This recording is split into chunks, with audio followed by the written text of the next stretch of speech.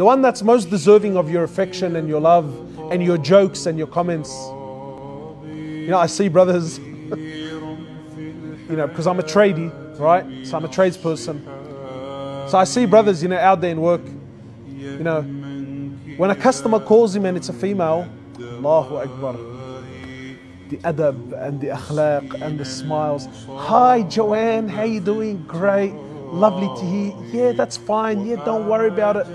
Amazing. I think, wow, this guy, man, his wife must be in cloud 9. Yeah?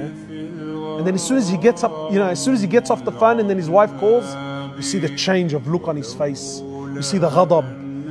You see the misery in his eyes. Yeah, what do you want? Yeah, what do you want?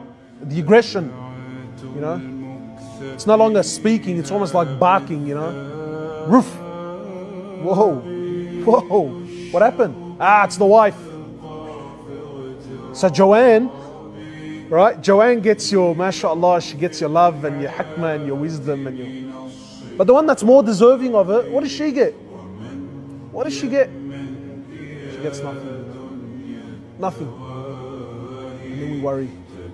And then we complain. Your wife.